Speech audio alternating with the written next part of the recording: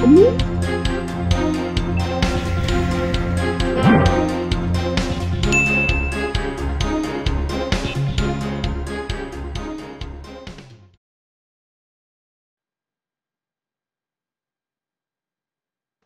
araw po sa inyong lahat. Assalamualaikum. Welcome back po sa ating channel. Ang problem natin for today ay isang passboard problem na lumabas noong November 2005.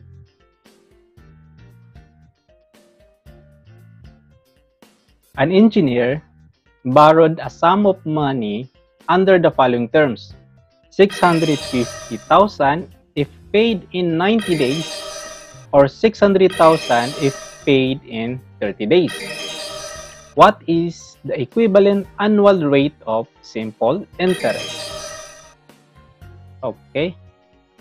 So, halimbawa lang, itong line na to, ito yung number of days. So, nandito yung 0 days, and 30 days, and 90 days. So, ang sabi dito sa problem, yung engineer daw ay humiram ng pera. Ang problema is, hindi natin alam kung magkano yung hiniram niya.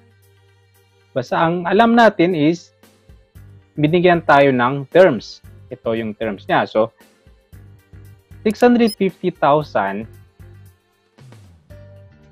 kung babayaran niya ito in 90 days. So, pwede siya magbaro ng pera ng 650,000 basta babayaran niya ito in 90 days. Or, pwede siya humiram ng 600,000 and dapat babayaran niya ito in 30 days.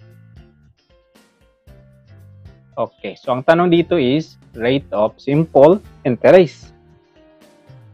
Now, ang gagawin natin dito, since wala naman binigay kung ilan or magkano yung hiniram niya or yung principal amount, so ifo-focus na lang natin yung attention natin dito sa dalawang period na ito. Okay, so ito, ang reference natin ay itong dalawa. So, okay yan. So, kukunin natin dito yung rate of interest. Okay, itong dalawa. So, ang magiging number of days natin dito ay yung difference nitong dalawang days. So, 90 minus 30, 60 days. And then, ang magiging principal amount natin dito ay itong 600,000. And future worth is itong 650,000. And ang magiging number of days natin dito is itong 60 days. And masosolve na natin dito ang rate of interest. Okay? Proceed na tayo sa ating solusyon. Rate of interest ang hinahanap, and ang gagamitin natin na formula dito ay yung formula ng future worth. Ito ang formula ng future worth. Principal amount times the quantity of 1 plus interest rate times interest, number of interest period.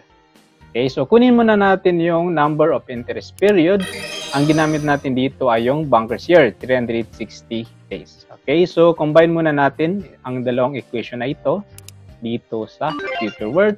And yan, masosolve na natin dito ang rate of interest.